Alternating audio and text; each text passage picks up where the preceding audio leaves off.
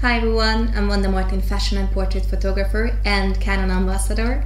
And in this video today, in about the next half an hour, I'll be telling you a little bit about myself, my work, my background, where I'm coming from, what inspires me. I'll be sharing some tricks and tips, and also I'll show you some of my fashion editorial work, some of my portraiture, and some of my personal conceptual projects. So please stay with me. Let's get started. So originally, I'm from the countryside of Hungary. I'm coming from a small town, from a family of artists. My father is a photographer, and it's funny because even though he never wanted me to be one and he never wanted me to follow in his footsteps, it was still him who bought me my first camera. I remember it was a 20D at the time, and I was a very shy teenager, and obviously lacking the confidence to ask other people to model for me, because even already back then I was interested in people and portraiture. I started taking pictures of myself, so basically I started getting familiar with the medium of photography via self-portraits. And shortly after taking self-portraits, and you know, we are talking about the early days of social media, so I posted some of my self-portraits on social media. So some teenage girls from my hometown started asking me to take portraits of them and pictures of them. So I guess these were my first commissions at age 17. I moved to Budapest, to the capital, at age 18, and I studied history and theory of cinema, and shortly after I started studying fine art and conceptual photography at the University of Arts and Design, Budapest. And from there I got the chance to come to London for 3 months. It was a scholarship at London College of Fashion, and you know, it just gave me a taste of life in the UK. I realized 3 months is basically nothing. It's just basically enough for you to start making new friends, for you to start speaking the language. So I decided I had to come back and settle in London. So I applied for a master course in fashion photography at the London College of Fashion. I got accepted, so that was the time about exactly 6 years ago now when I moved to England. Now some words about how I got involved with fashion and how I started doing fashion photography. So from the very beginning on, it was quite obvious for me that I was interested in people and portraiture, and about age 18 I bought a camera, 5D Mark II, that I was using actually for 8 years or more. And moving to Budapest, my first flatmate was a fashion designer student at the time, and he looked at my camera and was like, oh, I'm sure it can take like good quality pictures, right? So do you mind taking some pictures of my final master collection? So this is how it all started. I took some pictures for him of his clothes, and after that more and more commissions from designers, young designers, emerging designers, and more established brands as well started pouring in. And I found myself working for magazines pretty early on, and some of Hungary's rock and roll bands and musicians. Obviously moving to London meant sort of a restart, which was obviously very exciting and very frustrating in a way, because first you barely speak the language, you don't know anyone, you don't have friends. I was studying at a master course for 2 years, but obviously London is one of the most expensive cities, so I had to work simultaneously. So I had to work during the whole time, and I was working on my fashion editorials, I was working on a new portfolio, I met new stylists, I tried to find a new team for myself, and shortly after I found myself working for magazines. And in a few years' time, some of my clients included Vogue, Numero, ID, Wonderland magazine, and I worked for brands such as Marc Jacobs, Dior, Louis Vuitton, Burberry, or companies such as Matches Fashion or Net-a-Porter. And I started working for more and more musicians and record labels such as Sony Music or Atlantic Records. A lot of people ask me, how would you describe your visual style, your aesthetic, in a few words? I think it's the combination of romantic painterly beauty and rock and roll attitude. So the combination of historic references and modern styles. I think for me, moving to London seemed like an obvious choice. I've always been fascinated by England, London. I always loved the 19th century romantic literature, for example, of the Bronte sisters, Wuthering Heights, Yorkshire, all that. I'm especially fascinated by the avant-garde attitude of the pre-Raphaelite Brotherhood of the late 1840s, and the visual characteristics of the likewise rebel at the time 20th century subcultures like rock and roll or punk. There is something truly originally romantic about the rock and roll attitude. So I think my work is like a collage of these two. My favorite 19th century romantic books, the pre-Raphaelites, and the long-haired, melancholic rock and roll boys are merging into one in my head, and this is how they are creating the essence of my visual world. They were all outsiders, turning their backs on their reality and establishing a new system of values for their era. You know, probably it all started subconsciously. I just put everything together. I found inspiring and exciting, and obviously later, after me realizing it, it became a deliberate approach. So the same things interest me in both my fashion photography and my personal work. So my whole body of work is about the same things, about youth cultures, subcultures, about rock and roll, about gender, about love, sexuality, the duality of belonging somewhere versus opposing. So basically I'm very much interested in love stories and outsiders as well. It's interesting because when I was doing my master fashion photography course at the London College of Fashion, my course leader wasn't a fashion photographer. He was a performance artist, and he approached fashion photography in a very conceptual way. A lot of people think fashion and fashion photography is about taking beautiful pictures of beautiful people in beautiful clothes and beautiful environment, but I do believe fashion has a different role, and fashion does have a responsibility, and the fashion industry does have a responsibility to talk about relevant issues as well, since it can reach a wider audience or a different audience than an art photography. When I'm shooting portraits and I'm doing portraiture, my work still has a fashion element to it, and you have the same visual universe you are working with. You can find amazing locations, you can work with set designers, you can work with stylists. That's totally fine. I think the main difference is how you are directing your subject.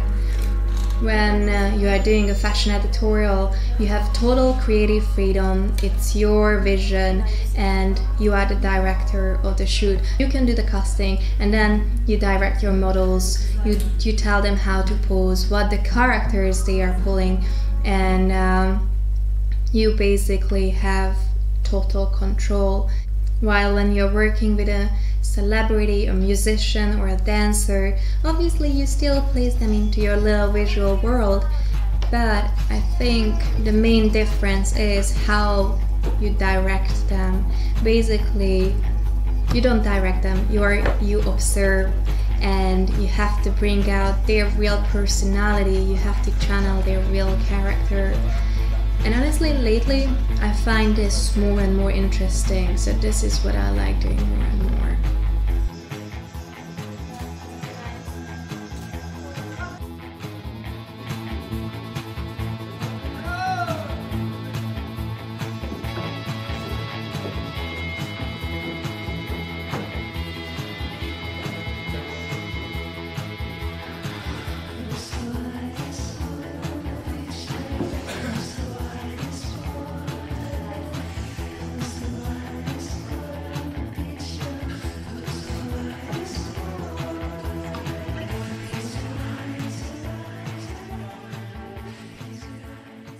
I got the chance to work with musicians such as Zara Larsson, Tom Walker, Sean Lennon, or bands like Sundara Karma, Eagles of Death Metal, The Horrors. Or I love working with punk musicians, so some of the bands I photographed are Fat White Family, Emil and the Sniffers, or Surfboard. I photographed the Ukrainian ballet dancer Sergei Polonin in 2017 when I got commissioned by a Russian magazine called Essency. I had no idea who he was. I googled him, I realized he's quite famous, and I did my little research prior to shoot.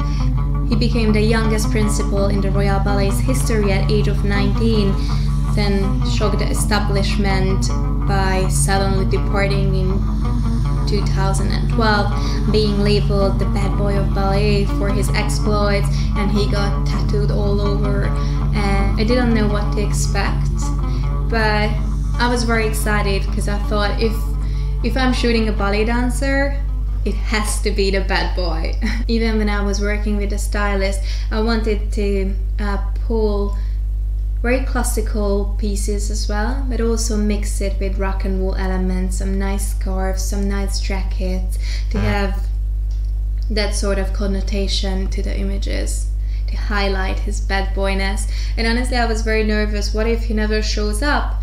But surprisingly, he ran only 1 hour late, and he was one of the politest, loveliest, most humble artists I ever worked with.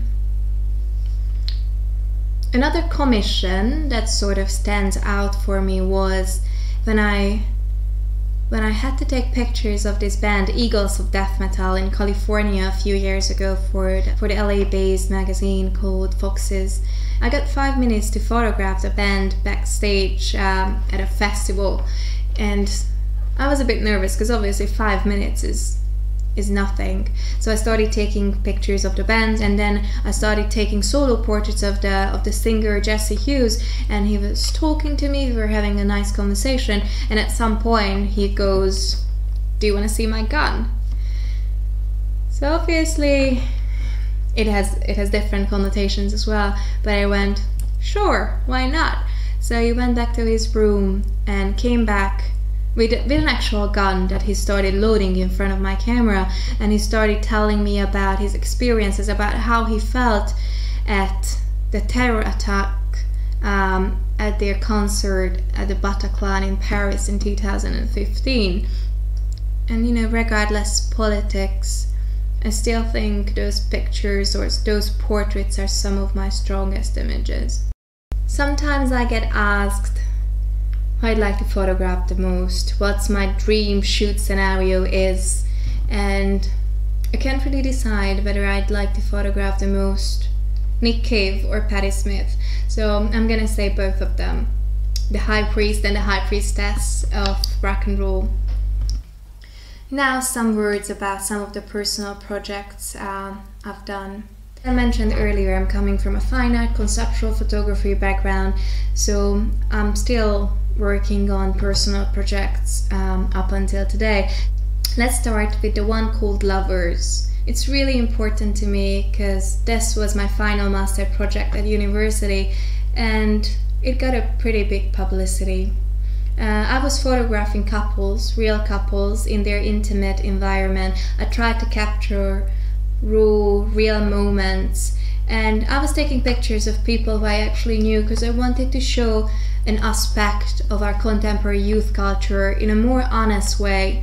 I took pictures of my lesbian, my gay, and my heterosexual friends.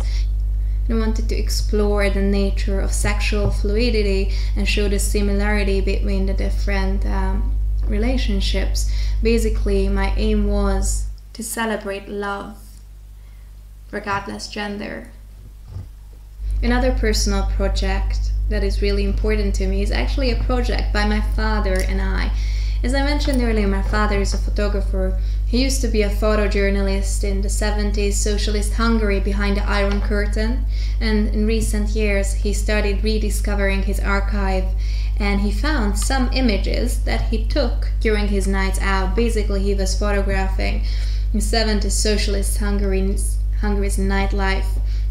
And it's especially interesting because every time when I go out in London, I have a 35mm camera in my hands, and I just take random portraits of random people, sometimes of strangers, sometimes of my friends. So basically I just document my nights out, and it became especially interesting when my father and we started putting our pictures next to each other, and sometimes you couldn't even tell them apart. Obviously there was some hidden details like a laptop or a smartphone on my images, or the portrait of Lenin hanging behind the DJ on my father's pictures. We felt this tells and shows something very timeless and universal about youth, because the drive of the youth was always the same and will be always the same, just forgetting about reality, work, everyday struggles for some stolen hours, and just having fun, dancing, drinking, kissing, falling in love,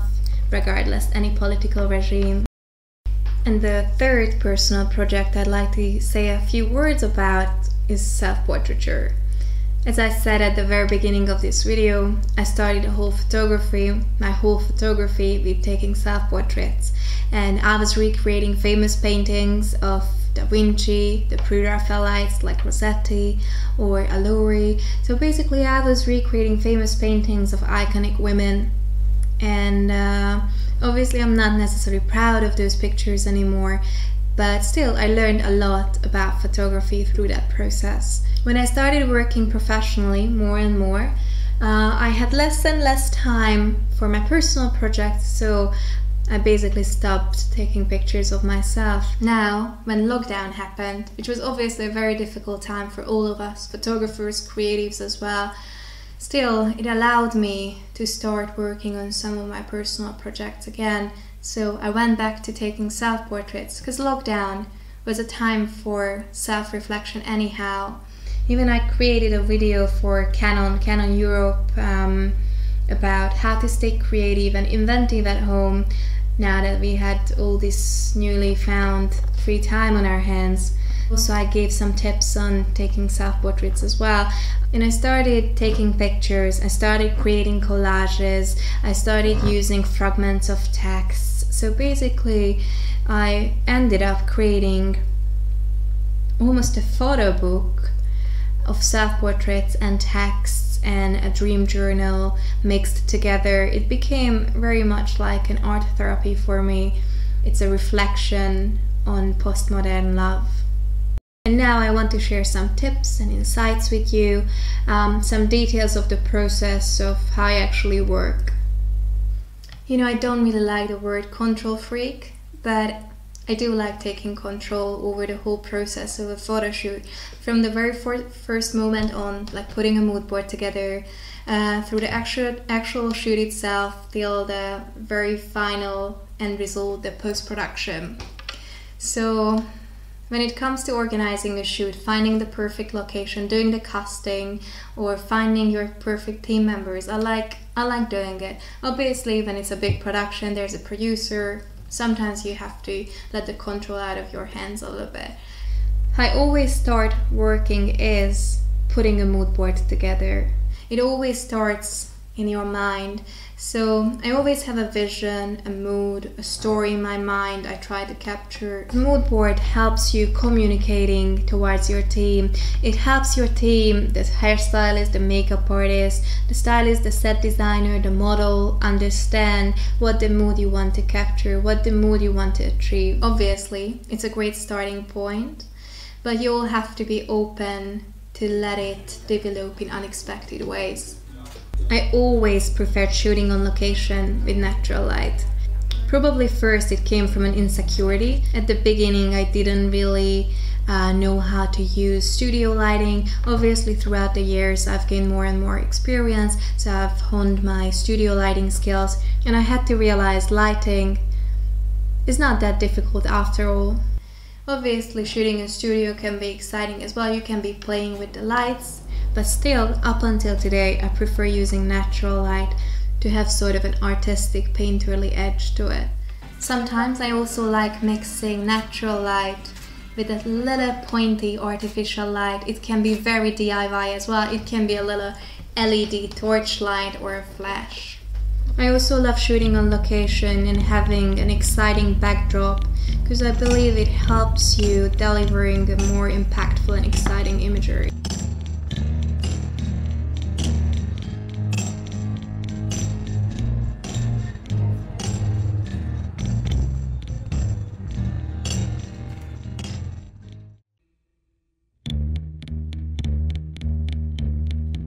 Sometimes when I have a photo shoot, I start doing a little video as well, a little fashion film or mood video, and it's always good to have some footage for a teaser of a few seconds. And also because sometimes there are scenarios when film is just a better fit. Even though I consider myself more as a photographer, we have these amazing cameras here, these amazingly versatile DSLR cameras, or now, for example, the Canon's R series. The little mirrorless cameras are just amazingly good film cameras as well. So now we can deliver both. And it's a good selling point as well. Most likely you're gonna get the job if you can do both, if you can deliver images and the little teaser video at the end.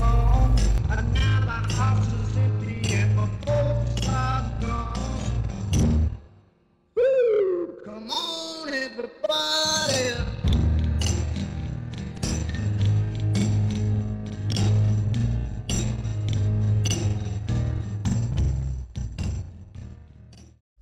So a little bit about posing and directing a model. As I said earlier, I think finding the perfect model and interesting character is the most important element of a shoot. You can have the most beautiful clothes, the best location, but if the model and you and the model and the photographer don't inspire each other, then the result is just not gonna be the same. It's always a great starting point to use a mood board and already existing images as a reference for poses. But obviously the shoot depends on the model's personality too, and the chemistry between the photographer and the model. And when you start shooting, it basically evolves naturally from there. So it's always exciting to see what the model and the photographer brings out of each other and how they inspire each other. I always like a friendly atmosphere on set, to make everyone feel comfortable, to make the model feel comfortable, and we always chat, get to know one another, we listen to loud music, and even though a shoot is obviously hard work, you know, it's still fun. You have to have fun, because it's just going to give a better result at the end. In today's industry, being present on social media is essential. Social media is your main online portfolio now. It's just the best way for networking, finding new team members, finding magazines you want to work with, or finding models, or even for clients to find you. Today, you have to be your own agent. Even if you have an agent, you still need to network by being active on social media, sending out emails every day, introducing yourself every single day, yourself and your work, to producers, to magazines. Basically, you just have to be authentic, enthusiastic about what you are doing, and people will respond to that. Just as an advice, because this is something I've done wrong in the past, I want to highlight the importance of backing up. It happened to me twice that I lost data, I lost files and photographs of two really important shoots because my hard drive broke. So I just don't want anyone else to do the same mistakes, but please back up everything twice at least. So now that we are getting to the end of our little session here today, I was just thinking how to sum it all up, and I just remembered this journalist guy who asked me this question the other day. So Wanda, what motivates you to get up every morning to shoot? So I was thinking for a second, but then I had to realize I work every day, even when I don't even go close to my camera, when I don't even touch my camera, because everywhere I go, everyone I see, everyone I meet, everything I see inspire me in a way. All the books we are reading, all the movies we are watching, all the music we are listening to, all the people, all the strangers we are meeting on the streets, all the cats and dogs we are stroking, basically everything is inspiring. And I think it's just very beautiful and exciting.